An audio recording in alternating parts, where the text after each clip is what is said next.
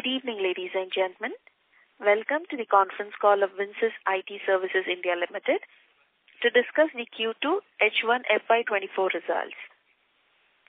We have with us today Mr. Vikrant Patil, Chairman and Managing Director, Mr. Concall Patil, Director International, Mr. Karan Patil from Promoter Group, and Ms. Sanika Dhamankar, CFO from Vynsis IT Services India Limited.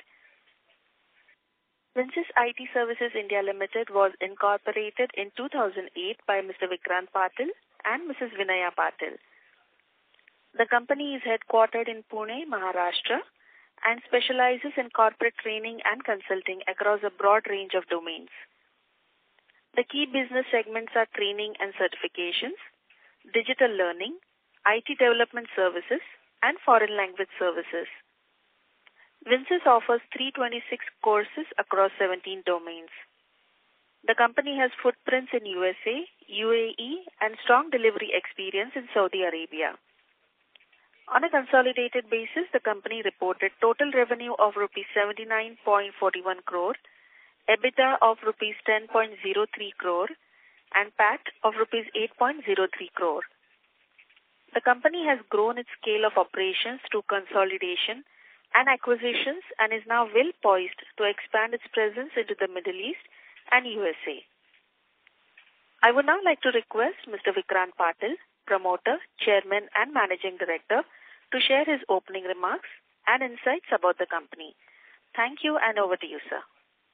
Thank you very much. Good afternoon, everybody. And I don't know the number, but I'm sure it is a good number. And I welcome you all for this call, and I'm really happy to be speaking to all of you. Though it's it's not a video call, but still I would love to interact with you, and I would not want that to be one interaction, but going forward also we'll have to have more interactions, and I would love to answer the questions which you might have and about our performance going forward. So thank you very much for joining the call. As mentioned, that our results are already been published, and we have already uploaded that on the exchange, and I'm sure you must have already had a look at it. But still, I'm very happy to announce that the strong results which we have delivered in the first 6 months of this year. As you all are aware that we listed on 11th of August, so we've just completed over three months and few days. So this is our first call after the listing. So I'm really happy, and going forward should have more and more interactions. So as mentioned on the exchange, when we had already declared all the results, and as mentioned currently also that we've had a very, very high growth, and we are very happy that we are right on track for the commitments what we have been doing about the whole year guidance. And as I said, the training industry and the software development which we are in, and the locations which we already have our presence now gives us, and after the IPO, we have made sure that the funds which were available and which were assigned to the proper way which we had decided, which is going to give us a major boost in terms of revenue and PAT, which we are really very interested in talking about. And going forward, we look at a major expansion which is happening all across the locations which we are good at. I would like to mention few highlights before getting into the question and answer, because I'm sure everybody is more interested now in the question and answer session, because you all must be following us in terms of our performance and the numbers. So that, as I said in the opening remark, that you already have clear sight of understanding on the numbers. But still, as I said, we are so happy because we could achieve these numbers in the 6 months, because even though, as I said, it's just 3 months when we listed and we've deployed the funds, and then it takes its own time to get the results out of those investments and expansions which we have done. But having said that, before while the September quarter ended, we were only 1.5 months old after the IPO, but we still have shown so much of growth, which gives that confidence to me, and I'm sure I want to pass on that confidence to you as well as to imagine what will happen with the funds deployed, and once that deployed funds which have been the right way, which will start fetching us the results which we are expecting. So we're very upbeat about it, very happy about it, and we are very, very happy about looking forward on the expansion path. Middle East, as I said, I'll put some highlights. As even the industry which we are in, the software development which we currently do in India is definitely something which is really on a growth path, and so much of investments which are happening in digitizing that gives us opportunities to actually bid for more projects, and with availability of funds, we can, as in my previous call we had mentioned about the constraints in terms of EMDs and performance guarantees which has gone out, and that has helped us. So that industry, software development, is something which we look in a major way where we can see the growth coming in. Apart from that, the training industry, which has been our forte, which is definitely growing, and which we are capturing new territories, including the Middle East. So Middle East has been a very, very strong point for us, and with all the innovations which we have done and the acquisitions which we have done, and the new domain, new territories which we have opened ourselves into, is poised for a huge growth for us. We also have, as I said, Karan and Kunal on this call, they're based out of Dubai, and they've attended this call from there. They have that plan which is on the expansion path, and as you must have seen that we have mentioned we have already reported to Exchange that we opened in Saudi Arabia and Qatar, and so we already have our presence in Dubai, Abu Dhabi, also in Kuwait on a smaller level, but now full-fledged into Qatar and Saudi. So these are the major markets in Middle East, and we have done a couple of acquisitions before our IPO, so that has also materialized into getting us more and more reach to the market, wherein which we'll be able to get more of the revenue which is expected from them. And we are very, very happy and upbeat about our Middle East operations, and that's where the focus is also, and that's where we are all poised to grow there. So So in the training industry, apart from India and Middle East, we do have that. US is also something which we have expanded, but we are very, very small there as of now, but we will definitely go ahead and do that in the next phase of growth. Software development, as I mentioned, in India, we are really doing well, and basis that we have also declared to the Exchange that we have got a couple of acquisitions which we are looking at. We have already signed the term sheets with both companies which we are actually trying to look in. The Exchange has already been notified about it, and we are also looking at completing those transactions as early as possible in the couple of months going forward. So mergers and acquisitions is also one of our top agendas, and we've also hired new people in the new locations. So the team is set. The locations are being identified, and already offices have opened. Software development is something which we are on, as I said, we are looking, and that is also poised for growth. So overall, we are on track, and we already have back few orders. We have already informed Exchange about those orders, which are right now, currently when I speak to you, are under execution. And we are very happy that the execution is going on very well in those orders, and we would be on track as to what we have already decided for this year. So I'm very happy and very confident about delivering the results what we have promised. And this would not have been possible without your contribution, whatever you have done during the IPO, post-IPO, and having faith in us, and request to have the same and confidence and faith, and we will definitely make sure that we deliver what we promised. So thank you again for joining and finding out time for this call, and I would want, as I said, I didn't want to have much more time, but want you to have the question and answer session going forward. And we welcome your questions for that, and we are very happy to answer. I have team, as it was mentioned, Sanika, our CFO, is also with me, so any numbers if you want, she would take those calls if it's required. And we also have Kunal sitting out of Dubai. He is also very happy to take any questions which are related to that locations. So over to you for the question and answer. Thank you. Thank you very much. We will now begin the question and answer session. Anyone who wishes to ask a question may press star and 1 on their touchtone telephone. The operator will take your name and announce your turn in the queue. If you wish to remove yourself from the question queue, you may press star and 2. Participants are requested to use handsets while asking a question. Ladies and gentlemen, we will wait for a moment while the question queue assembles.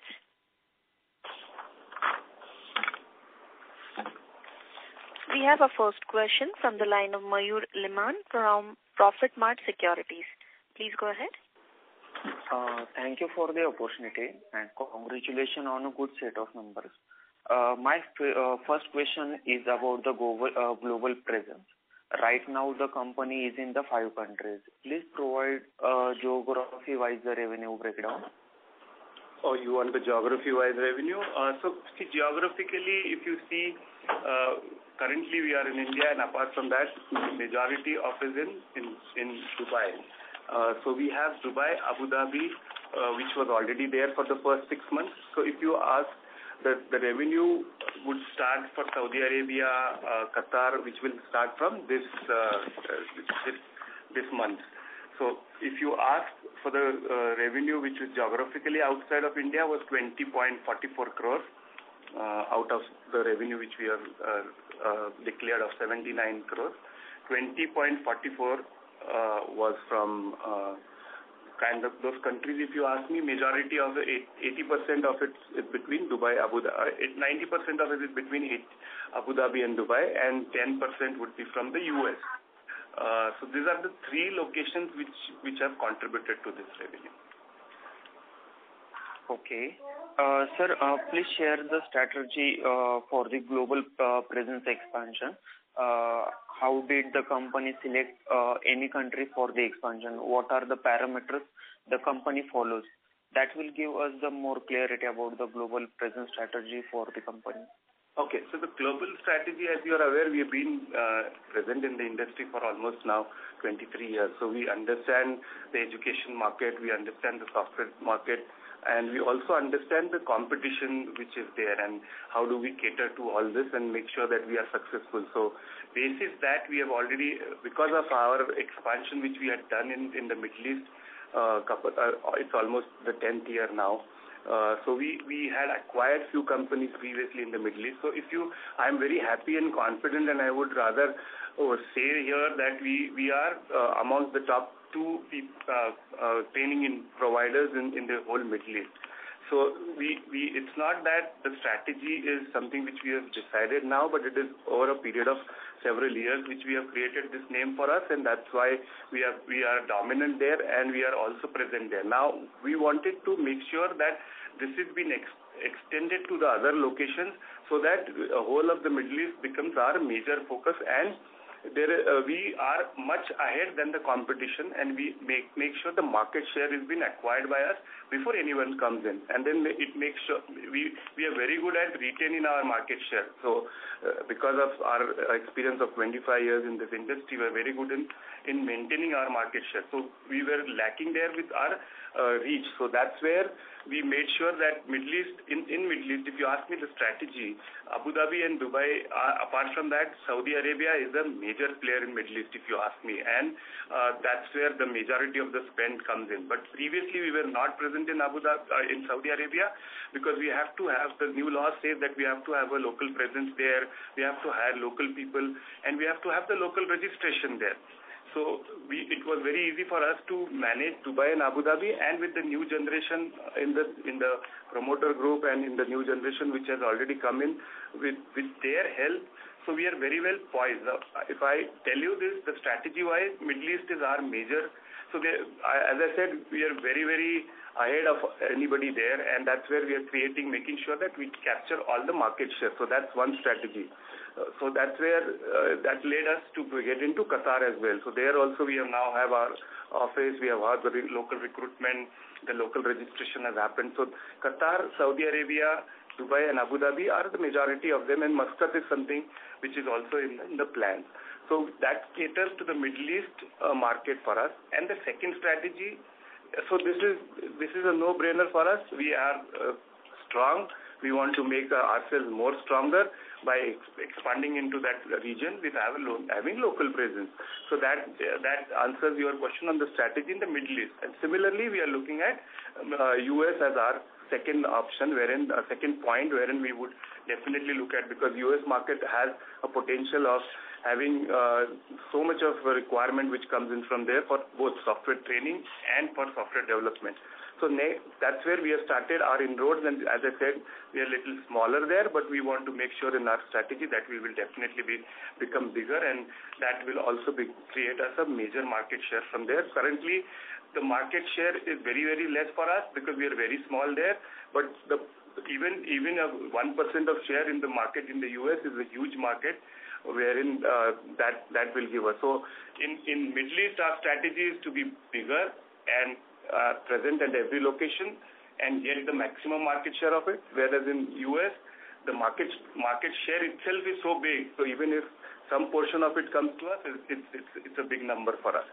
So these are the two strategies as of now for this year, wherein we'll consolidate on Middle East and expand in the US. Just to add on.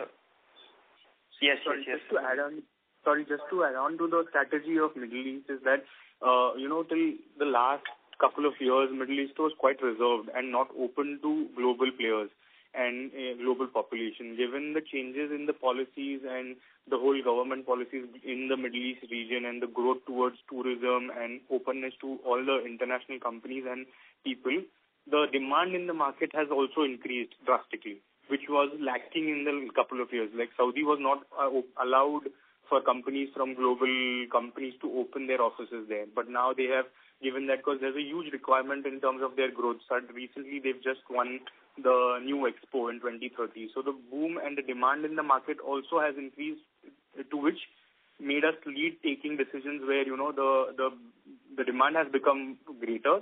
So the expansion for us becomes a no-brainer because the demand's already there. And hence we've taken that as a part of plan to foothold our presence in the Middle East very strongly, and then hence we are expanding to the major countries in the region. Okay, thank you, sir. That will give some more clarity. My next question on the capex, sir. Is any capex plan for the future? Well, whatever we had disclosed in our DRHP, we are only sticking on that. And now the advantage for us is because of online training, so we don't have to have our physical centers to be equipped with training rooms. So that our major capex has always been on the physical training rooms to be constructed. But we have an advantage now that the trainings can happen online. So we definitely need a local presence with local sales team, but we don't need huge office space, which was our previous, before our IPO, before COVID, we had that requirement always as to having our own. So capex-wise, we would not be majorly getting into any of that. But yes, a small portion, as mentioned in the DRHP, is going to be spent, but not on that level wherein previously before COVID what was the capex requirement. Okay, sir. Thank you, sir. And my last question is, what is your expectation from the next quarters or next half year? Next half year, as I said, we are very, very upbeat, and I am so happy. I'm being restricted to give forward numbers, but still, whatever we had promised, we definitely are on track, and we will be delivering that. And we have, as I said, it's not just because I want to say it, because the pipeline is there and the executions are on. Okay, sir. Thank you, sir. Thank you so much, sir. Thank you for the question. Thank you very much. Thank you. We have our next question from the line of Utsav Adisara from Nilesh Parekh. Please go ahead. Hi, sir. First of all, congratulations for getting listed company. Thank you, sir. Thank you.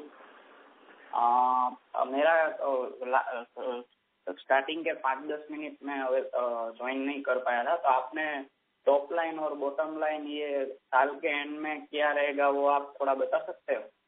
हाँ, तो top line जो हमने बताया था और जो project किया था, so growth wise, anyways, which we have year on year, we have already we have overachieved what we had already achieved last year. So it's basically the growth has been phenomenal.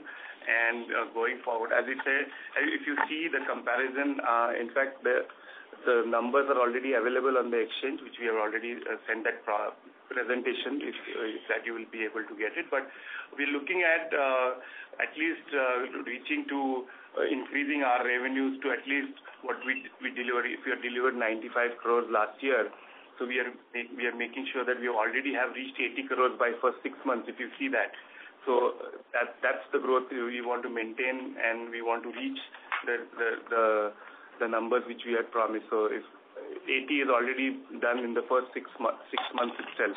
So definitely we are on track to double that what we have done in the first 6 months. Okay, means करीबन 160 करोड़ के around उससे ऊपर भी हो सकता है. We would definitely love to do that. We will definitely love to do that. Okay, in short, last year से at least 60 to 70% growth हम गिन सकते हैं. Definitely, that's what we are looking at because we have already done it now. So we are right on track.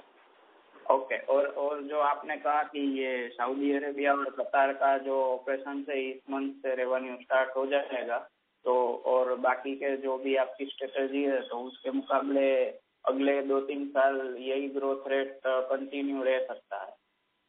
Definitely, sir. Definitely. We are also doing acquisitions. We are also bidding for more projects.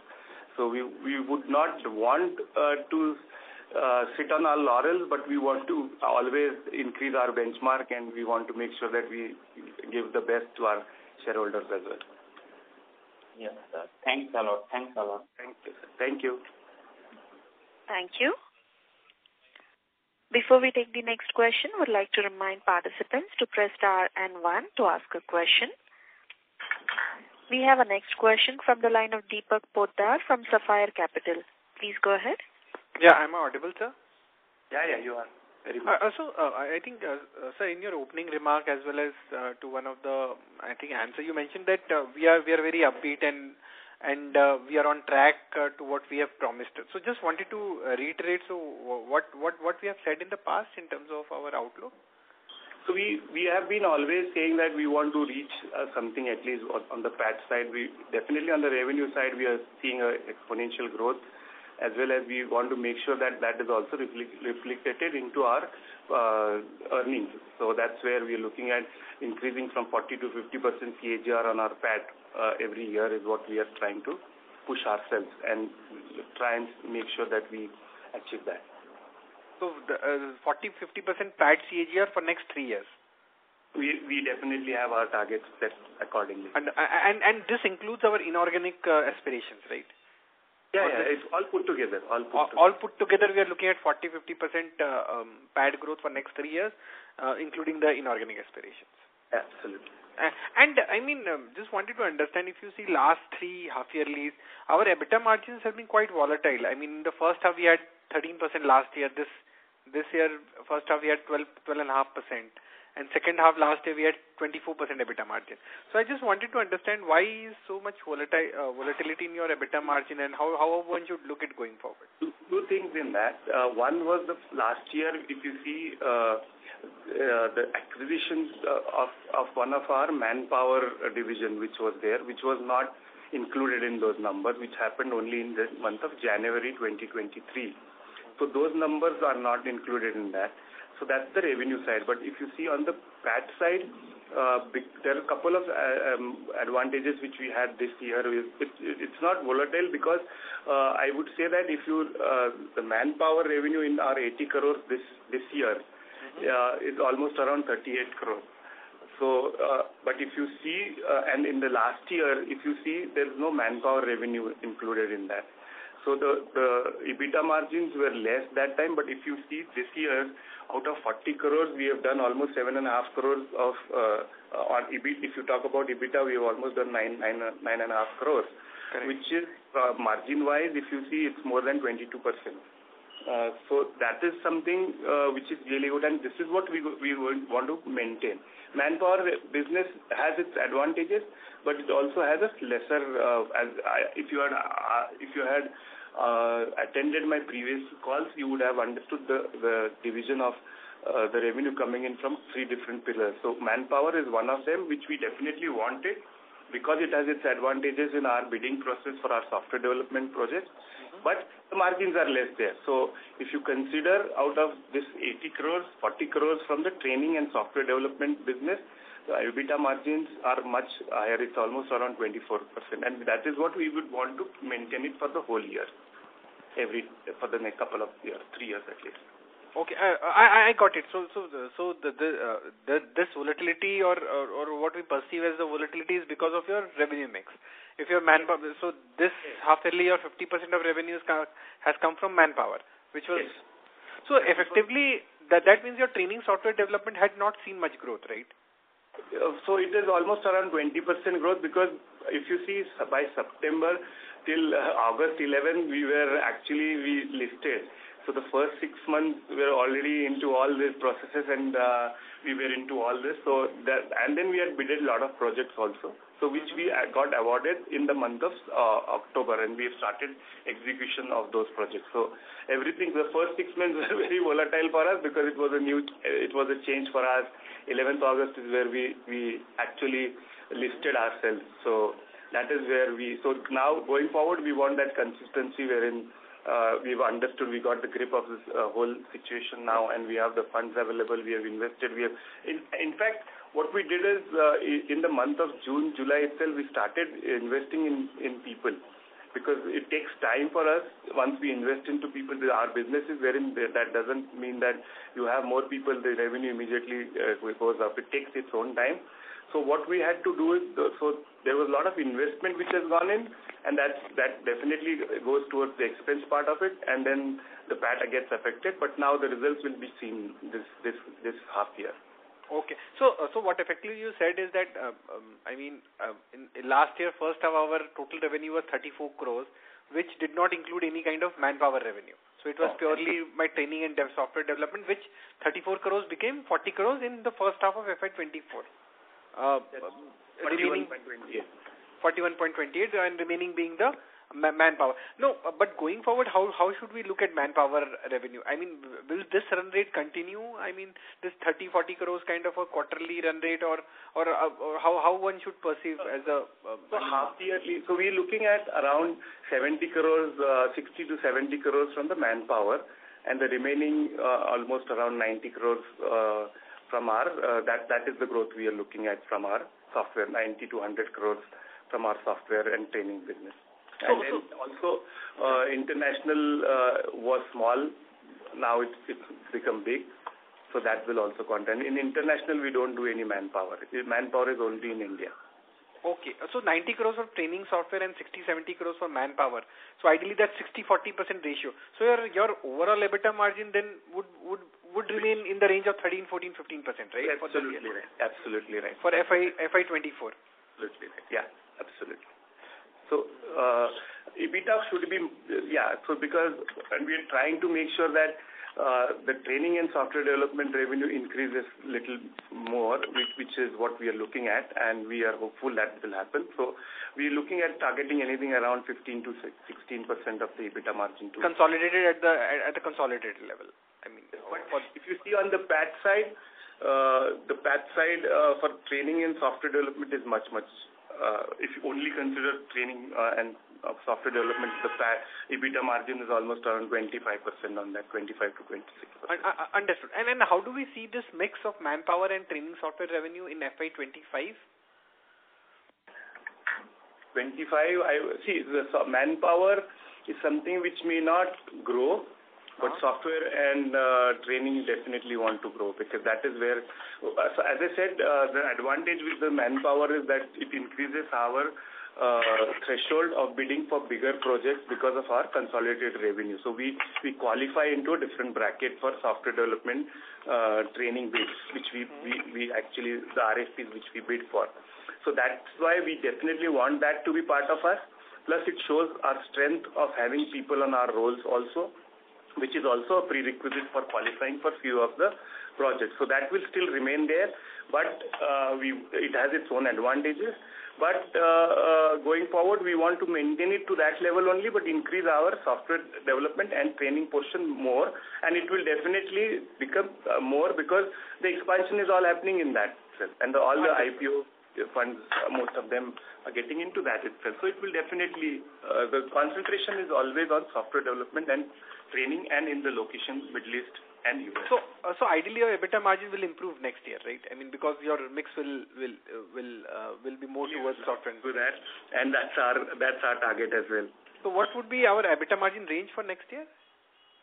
Next year, we definitely, for EBITDA margin, if consolidated basis in next year, immediately it may not change much, but we definitely want to increase it to make it up to anywhere between 16 to 20. But year after that, yes, that will definitely be. And we have a few pipelines, so even next year also we would want to improve that. So next year, FY25, 16 to 20% EBITDA margin we are looking at, right? Yes. Okay. And just one last thing, manpower, what is our, margins? I mean, just like you mentioned, training and software is about 24%. For manpower, what is our margin? 2%. 2%. Okay. Fair enough. I think, that's it from my side, sir. I think all the very best to you. Thank you so much. Thank you very much, sir. Thank you. Thank you. Ladies and gentlemen, to ask a question, please press star and 1 on your phone now.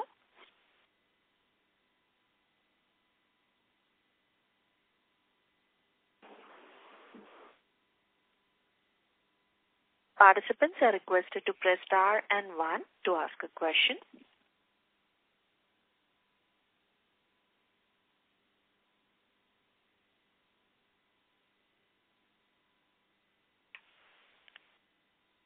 As there are no further questions, I would now like to hand the conference over to Mr. Concall Patil, Director, International at Vynsis IT Services India Limited, for closing comments. Over to you. So thank you. Thank you so much, everyone, for joining us today. I really hope you found this call informative and have got a better understanding of our company's performance and outlook in total. I'd just like to reiterate some of our key takeaways from today's call. Like we said, we are making a very strong progress on our strategic initiatives. We're very committed to delivering the sustainable growth and profitability that we're aiming at. And we are excited about our future of our company. We're also confident that we're well positioned to capitalize on the opportunities ahead. We have a really strong team, a clear strategy, and a solid track record of execution. So we really look forward to sharing our progress with you on all our future calls. Thank you once again for taking out some time and showing interest in knowing about our outlook. Thank you all. Thank you. Ladies and gentlemen, on behalf of Vynsis IT Services India Limited, that concludes today's session. Thank you for your participation. You may now exit the meeting. Thank you. Thank you. Thank you all.